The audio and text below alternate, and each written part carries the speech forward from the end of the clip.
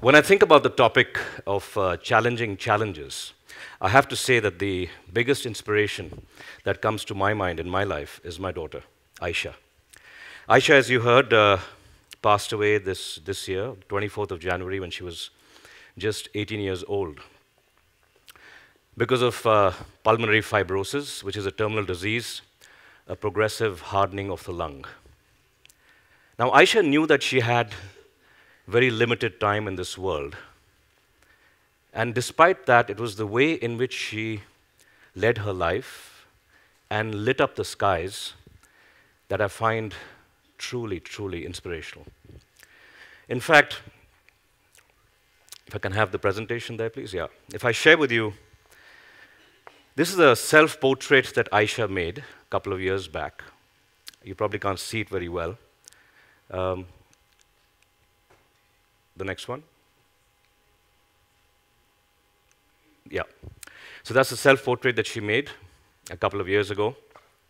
And there are some words on that painting that perhaps describe Aisha's attitude better than anything else that I can say. And the words read, "We are here to laugh at the odds and live life so well that death will tremble to take us." And tremble indeed death did when it came to take Aisha, because Aisha, I think, achieved more in her 18 years than many of us achieve in a lifetime. She's an inspirational speaker. She gave TED Talks, Inc. Talks. Her talks on YouTube have over 1 million hits.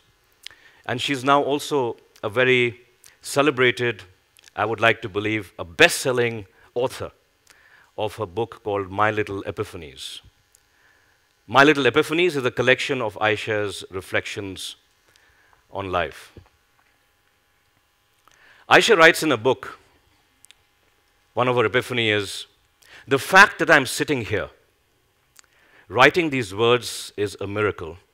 I would not have been here on this earth for more than a year had destiny not changed its mind." And you see Aisha here next to the sign that says Great Ormond Street Hospital. Now, Aisha was born without an immune system and a life expectancy of less than 1 year. And we knew that the only way to save her was to have a bone marrow transplant that was possible only at the Great Ormond Street Hospital in London, the cost of which was over £150,000 at a time when our family savings were no more than £2,000. So I really do think it is a miracle that we were able to take Aisha as a baby to London. It was a miracle we took her to the Great Ormond Street Hospital. It was a miracle that we were able to raise in a very short period of time through a radio appeal on Sunrise Radio a staggering amount of money. It was a miracle that Aisha's story touched the hearts of a nation where she did not even live. And it was indeed a miracle that the doctors, despite the fact that we couldn't find a donor or a match for Aisha, they used my marrow, which was like a mismatched transplant. One of the first times it was ever done in Europe. It was a miracle that it was done. It was a miracle that it worked. And it was a miracle that saved her life. And indeed a miracle that we had 18 fantastic years with my daughter, Aisha. Aisha writes in her book, "Pick the highest mountain to climb on and the dullest of the days to shine on." And I have to say, these words of courage probably inspire me the most of everything that I've seen, read, observed in my life. These words of courage. Pick the highest mountain to climb on and the dullest of the days to shine on. And I think what I probably learned more from my daughter than anything else was that all of us have to just start from where we are. We cannot help the hand that life has dealt us. So you start from where you are, but then you can certainly jump as high as you can and be the very best that you can be by focusing on what you can do and not on what you cannot do. And Aisha lived that philosophy till the very end, making every day count and every single moment magical. And let me share some of the stories of how Aisha truly lived by this unique spirit of incredible courage.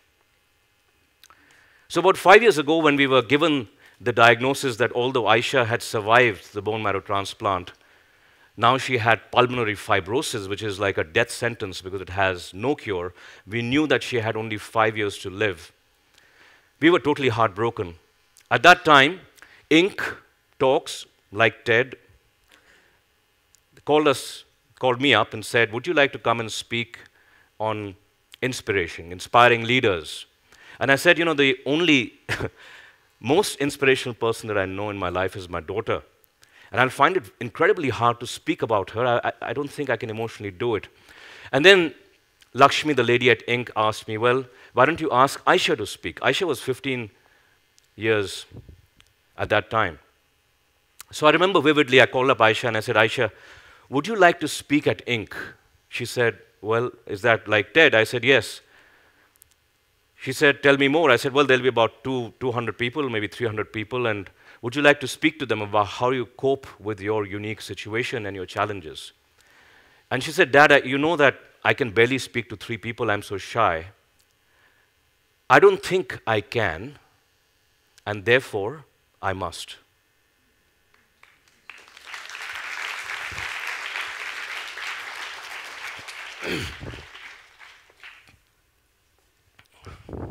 And with that,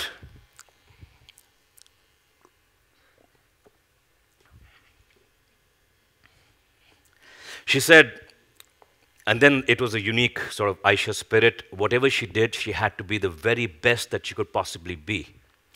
So she went at it, she wrote down her script, she practiced and rehearsed for hours and hours and hours, and then practiced some more, till she was ready.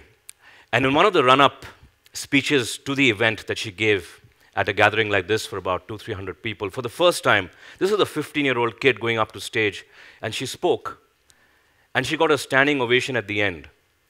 The first time that she had experienced a standing ovation, she didn't know what it was. She thought everyone had gotten bored and they wanted to leave.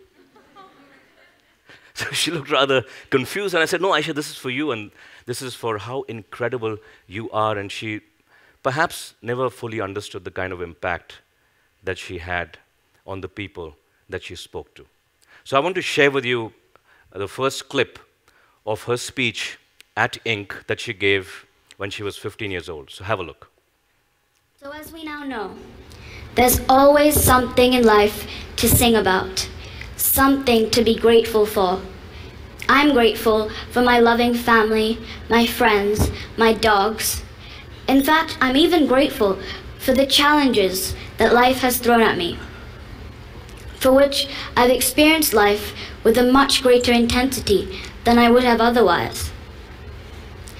And I do believe that my soul would have no rainbow if my eyes had no tears. Thank you for listening.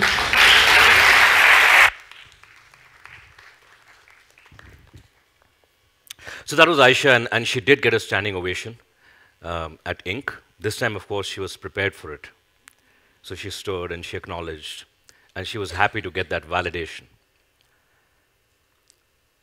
Start from where you are, jump as high as you can, focus on what you can do, not what you cannot.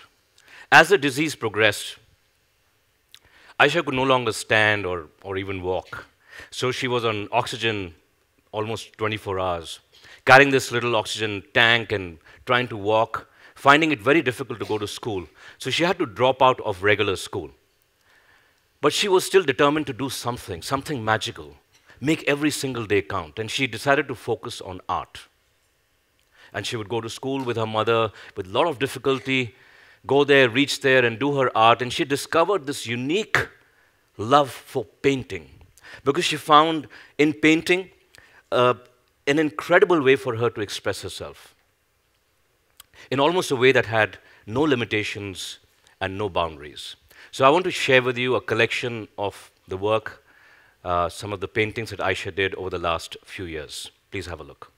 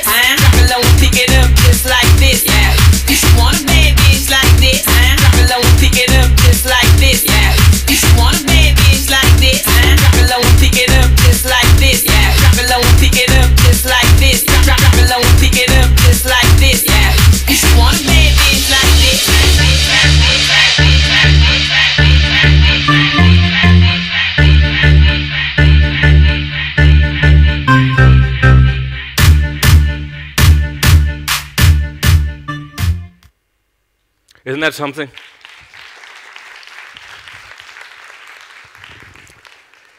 So she started painting. I don't know if you noticed the last frame was a stunning picture of my wife, who's right here.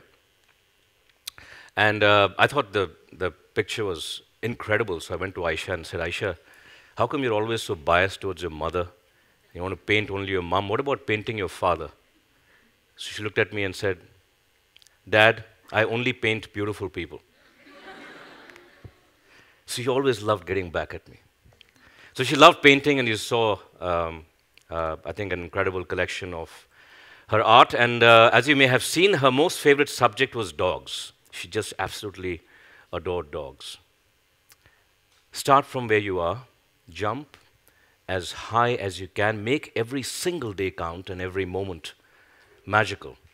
The disease progressed. It's a very, very cruel disease. And by now, Aisha was unable to even walk. She was now on a wheelchair, full-time oxygen, and determined to live life to the fullest. At this moment, about a year and a half back, Ink called again, and Lakshmi said, Aisha, you're such a star. You know, you're the daughter of Ink, and we'd love for you to come back and speak. Would you like to do that? And Aisha was discussing it with me, and she said, you know, Dad, I did the first speech, and I was much better then. I could stand up, I could walk around, I could speak without oxygen. And now I'm on a wheelchair. I have oxygen all the time. I would like to speak, but I would like to do it without oxygen. So I was startled, and I said, Aisha, why would you want to do that? You need that oxygen to breathe, you know? She said, no, well, I don't want to go up on stage in a wheelchair and sit down with this oxygen mask, because I don't want people to pity me or to sympathize with me. I want them to respect me for what I have to say and for who I am. So,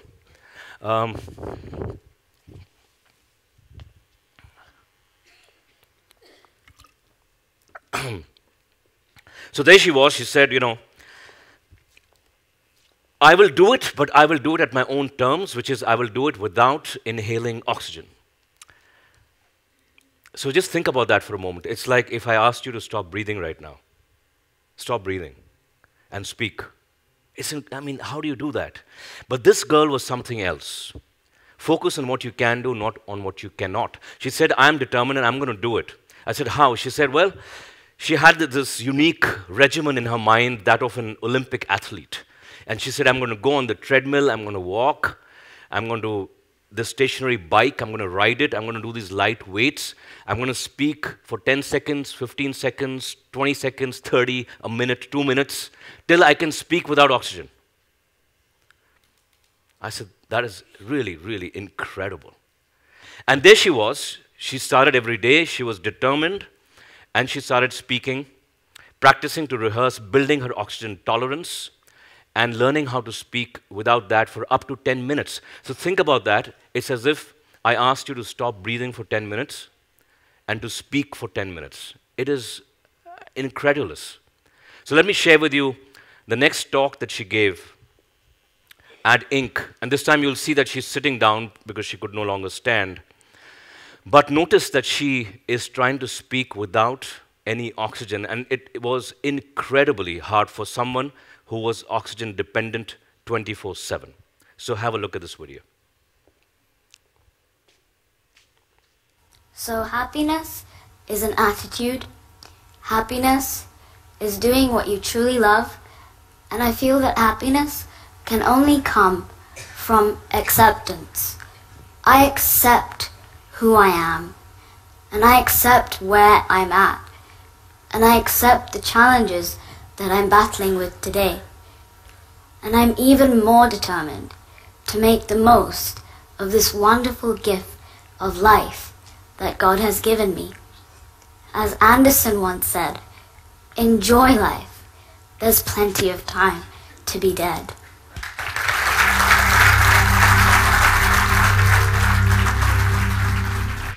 So this time again, she got a standing ovation. This time she was expecting it. So she waited long enough to make sure that everybody was giving her the standing ovation that she so deserved. Start from where you are, jump as high as you can. The disease continued to progress, and now she was no longer able to even sit on the wheelchair. She was now bedridden. And this was about the middle of last year. And she was, you know, a typical teenager getting bored out of her skull because her mind was so incredibly active. So she asked my wife, said, you know, how long can I watch television? It's all mindless. What am I supposed to do? I'm just lying in bed. I can't do anything. So my wife gave her this book called Notes to Myself by Hugh Panther. How many of you read that book? So a few have read it. So it's a bestseller, sold over 1 million copies. It's a collection of musings of Hugh Panther, a very sort of a profound book. We gave that to her, and Aisha, in typical Aisha style, read it, was rather dismissive, and said, I can do much better than this. So she started writing down all her thoughts, reflections on what she called a lifetime of emotions, just lying in bed, from living to dying, from love to anger, from hatred to forgiveness, a full spectrum of emotions that she was experiencing just lying in bed with a level of honesty that I have to say I find absolutely staggering. She also developed this unique art form called doodle art, which is a combination of art and epiphanies, which is also there in her book. So her book, My Little Epiphanies, for me, I think, truly reflects who Aisha was. In fact, the day that the book got printed, it came to our house a day before she passed away. And the book came home, and Aisha was struggling to breathe, and she was gasping, and she was very, very weak, unable to open her eyes. I took the book to her, and I said, Aisha, your book has finally arrived. You know, have a look, and she could not open her eyes. So I took her hand, and I put her fingers on the title of the book, My Little Epiphanies. And she nodded, and she knew that the book had been printed. In some ways, I think that was the purpose that she felt she had in this life. Also, another spectacular coincidence was that the next day was the launch of her book at the Jaipur Literature Festival, which turned out to be her exactly at the same time as she was being buried in the cemetery. So for me, therefore, for all of these reasons, I believe that Aisha truly lives on through her book, and I think she will continue to inspire and touch many, many lives over the next many, many years.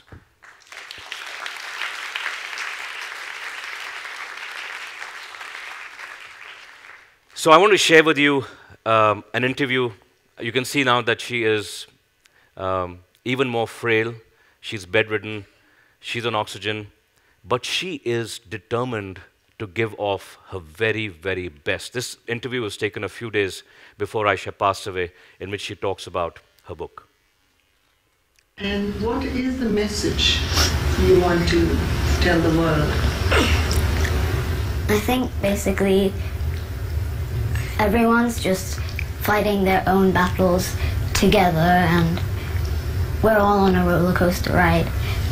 And mine's been going particularly down this year, and I felt so stuck, and so writing this book has really uplifted me, and so I wanted my readers to find peace on whatever roller coaster ride they may be on. So I hope that's what will happen.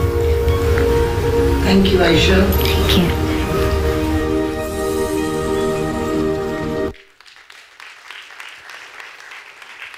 So pick the highest mountain to climb on and the dullest of the days to shine on. Start from where you are and jump as high as you can. Focus on what you can do, not on what you cannot. Make every single day count and every moment magical.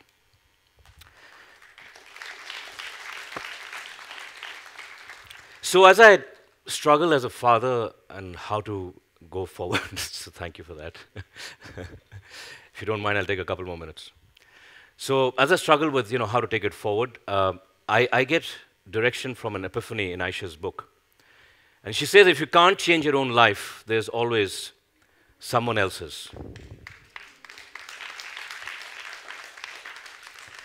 And it's interesting that you see that Aisha's painting on the left and a book on the right. Aisha would never sign her name on her painting or even her book. And when I asked her why not, she said, I don't see the point of artists writing their names because it's not about them, it's about the other people. It's about the other people, what they can see in the work that you have done and how that speaks to you. It's the others who are important, it's not so much about you.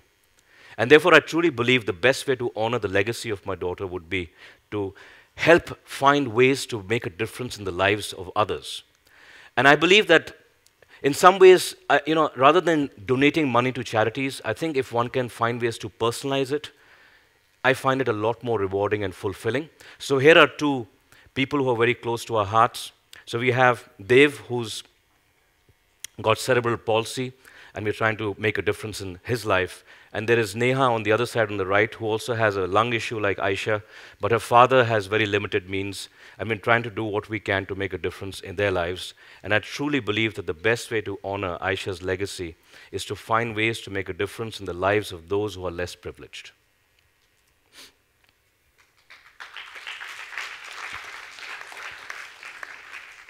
So in the end, I want all of us here to just take a deep breath. Take a deep breath, and let's just be grateful for the fact that we're alive. Let's just be grateful for the fact that we can breathe. Let's just be grateful for the people that we have whom we love so dearly in our lives, and let's decide right here, right now, to hold them even closer and love them even more than we've ever done before. And as Aisha writes in a book, let's aim for the moon, walk in the darkness together, and catch the glittering stars along the way. Thank you for listening. Thank you. Thank you. Thank you. Thank you. Thank you.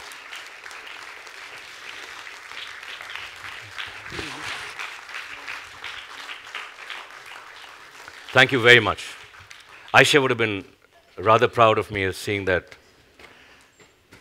But she would have told me that, listen, don't get carried away. They stood up because you're telling a story about me. So what I thought when I was thinking about this event, and so many people, so many young minds, that I thought I would like to finish it off with a song I wrote on my daughter just a couple of days back. And I've captured her epiphanies that you're now familiar with in that song, so I hope you enjoy it. Can you all hear me?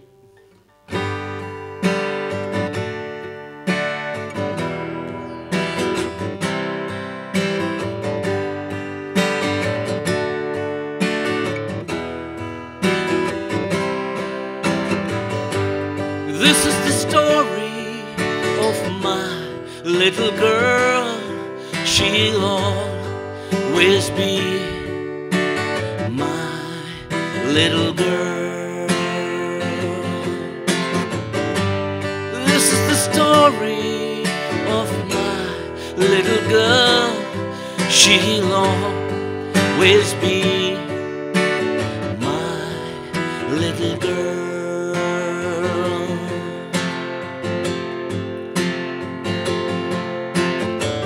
She was born, we were told she wouldn't survive. She had the transplant and we thought she'd never die.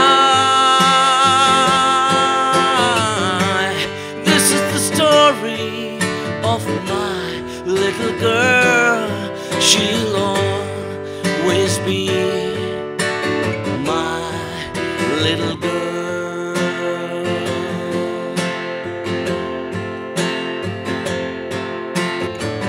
Picked the highest mountain to climb on, and the dollars day to shine on. When she couldn't run, she started to walk. When she couldn't walk, she started to paint. When she couldn't paint, she started to write about her pain, her pain.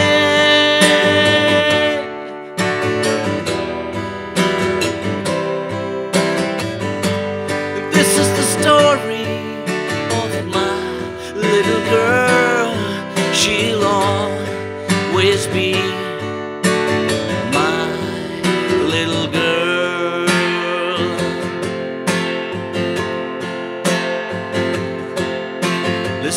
for the moon, walk in the darkness together, catch the glittering stars along the way.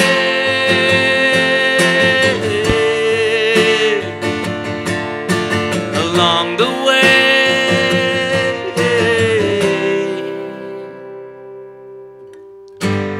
this is the story of my little girl. She'll always be my little girl. Clap with me. 1, 2, 3, 4. This is the story of my little girl. She'll always be my little girl.